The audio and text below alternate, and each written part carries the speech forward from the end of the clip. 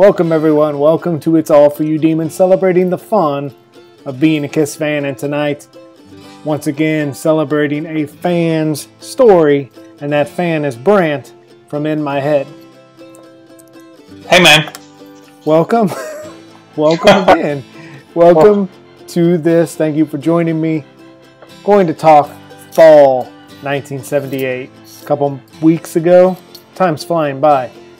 It feels like just a couple weeks ago, but you and I talked summer 1978, and you as a fan in 1978, what you were doing, what you were listening to, how you were wrapped up in Kiss in the summer of 1978. Wanted to do the same thing today with the fall.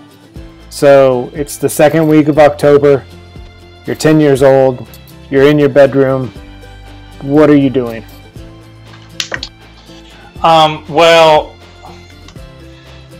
I would have probably been listening to the solo albums. The solo albums, they just came out in September before, October, and I would have really been diving into the solo albums. And also, I think during this time, I was getting some of the other albums that I didn't have that came out before Alive. And I was starting to discover albums like Hotter Than Hell, the first Kiss album, and albums like that. So it was all about Kiss, because Kiss was really the only band that I listened to. I probably still listen to a lot of Elvis, but Kiss was the only band that I listened to during this time. So everything in my world was basically Kiss. So it would have been collecting merchandise, looking in magazines, would have been going to the store and getting the bubblegum cards and looking at the magazines and trying to hear about anything that you could digest from Kiss, because we didn't have the internet and Kiss wasn't on TV a whole lot, but there was a bunch of advertisements coming out for the Phantom of the Park movie. So, did you have a favorite solo album? Well, I wanted to really like Peter's album, being a Peter fan, and I was a drummer, and so I really wanted to like Peter's. But Peters and Jeans, I just didn't get it. I didn't get their albums, and I gravitated towards Ace's album and Paul's album. More so Ace's, because Ace's album was just mostly straightforward rock songs. Paul had some slow songs on his album and songs that I really didn't care for, but I did like, Wouldn't You Like to Know Me? I liked It's All Right. I liked Tonight You Belong to Me. And even though Take Me Away Together is my favorite Paul Stanley song off of his solo album, I wasn't a big fan of it back then. I remember kind of skipping through some of the songs on his album. Now, you mentioned seeing advertisements. So, obviously, Phantom of the Park was coming out. Take me to Saturday night, October 28th, your house. Saturday night, October 28th at my house, it would have been what we call now, I don't even know if the kids say it anymore, off the chain or off the hook or whatever. It would have been because I thought that it was going to be a horror movie, because all the advertisements we had seen, we had the TV guide and everything that we had seen in magazines you'd seen things from the Chamber of Thrills, and you saw things where I thought it was going to be a horror movie. And me and my mom were big horror buffs. I guess that's where I get my love of horror. It's because my mom did like horror movies, and we watched a lot of stuff from, Alfred Hitchcock and Twilight Zone and things like that. So we had the lights off. I remember we had the lights off, and I was in that house that I featured in my video, and I was there on the floor with a big tub of popcorn in front of me, and I was ready for that movie to come on. And I still remember when it came on the big TV, wooden TV on the floor. I can still to this day, see myself, a 10-year-old kid there, laying there in the floor watching that movie. Do you get that same feeling when you watch it today? I do. And I get the same feeling that, like, where's Kiss? Because it took them so long to show up. And I remember watching it with my son. We kind of previewed it on my YouTube channel, and you can't watch it on YouTube. You have to watch it on my Facebook page. But I remember him saying the same thing I did. At 20 years old, my son was going, "Where's Kiss at? I thought this was a Kiss movie." And it takes them a long time. I remember it taking forever. I remember, they were there at the very beginning, and then they were gone for an hour. And I remember getting a little frustrated because I wanted to see them. Yeah, that's awesome. So at that time, you were a young kid, and Halloween, as you said, was just a couple days away from the debut of that movie. Were you dressing up as Kiss for Halloween? And how were you doing that? Was it the Collegeville mask, or was it the makeup kits? Yeah, it wasn't the makeup kit. I didn't have a Kiss Your Face makeup kit until '79.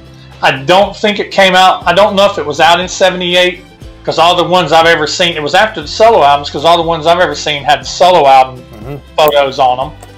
But in '78, I would have had the mask and the suit, and I couldn't remember until I talked to my sister, and my sister told me the story about it was the mask and the suit because we were trick-or-treating in her neighborhood. Me and my sister didn't live together. We were trick-or-treating in her neighborhood, and it was a nice neighborhood, and we were running around the neighborhood calling ourselves Ace and Peter. We weren't Brant and Kelly that night. We were Ace and Peter, so we were running around trick-or-treating, and we stopped at this house, had all kinds of, it was really made up, one of those with the smoke machine and the fog and the headstones, and we were up on the steps, and I guess the man of the house came around the side of the porch dressed as Frankenstein. Scared the crap out of me. My sister says I probably took about 3 steps to the car, and I was under the car. And they had to persuade me. The man of the house and everybody came down and was persuading me to get out from under the car because I was petrified. And when I got out, my sister reminded me that I tore the front of my costume all up. The vinyl was all tore up from getting out from under the car.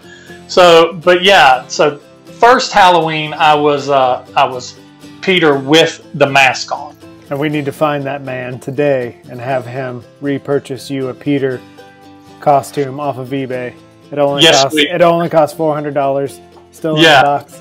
But I saw the boxes. The boxes to me are just as iconic as costumes are. The artwork on those boxes is just amazing. Oh yeah, and it was kind of like separate artwork from a lot of the products at the time. That Halloween, that Collegeville box artwork, it's kind of different than most anything else you saw on merchandise back then.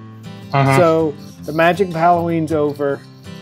You're heading into fall, Thanksgiving, Christmas. Were you wanting or hoping for a lot of merchandise for the holidays?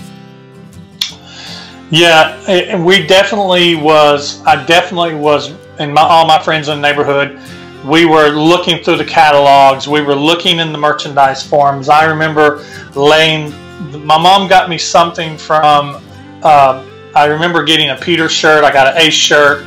I got the poster. All 4 posters. I had all 4 posters from the solo album. I had the poster with 4 of them on it. And I had a belt buckle, I think. I think I had the Kiss belt buckle, the Kiss logos in that silver. Oh, the black one. The black with the silver. And I got Love Gun somewhere along the way. Love Gun's behind me. I don't have my Kiss one. And Love Gun, I'm lucky to have it because it's probably one of the rare survivors, it and my Kiss jacket, if I'll ever find my Kiss jacket someday. But yeah, the Kiss jacket and all the trash can and all that stuff was on my list. The on tour game, the puzzles, the posters, the notebooks, all that stuff was on a list somewhere to get. And didn't you say you mentioned earlier to me that you had a picture of you with some cassettes? I do. This was 1978. This was Christmas 1978, and I had all 4 solo albums on album already, but I had gotten a boombox somewhere along the line with a cassette player in it. So I asked my mom for Christmas, among other things that I got, I asked her for solo album cassettes, and the only 2 that I asked her for was Paul. I didn't ask for Paul's. I asked for Peter's and Ace's. Oh, that's wild. I guess because I was just still trying to hold on to the fact that I was a Peter fan. So this is me and my brother from 1978, and I'll send this to you so you can scan it in. Or I'll scan this to you and send it to you. And I'm holding in my hand. You can see the Peter one. The Ace one is kind of flashed out from the flash, but that's 1978. That's awesome. Christmas morning, me and my brother, right there. Awesome. Man, yeah, that's the kind of stuff I love, and thank you for sharing that. That's the meat of all of this, and I love it.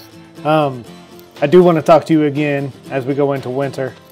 I want to talk Christmas, the magic of Christmas and Kiss, and I also want to talk what you were expecting as we would go into the return of Kiss. All right, well, if anyone has not subscribed to Brant's for Halloween, he also has a Patreon page. Hit him up there, give him some love on that Patreon page, and you can get exclusive material and also even private material that is not readily available. Super cool, super cool. Thank you for hanging out with me. Brant from In My Head. Appreciate it, man. Thank you so much. Thank you. I am Rick, and we will talk to you soon.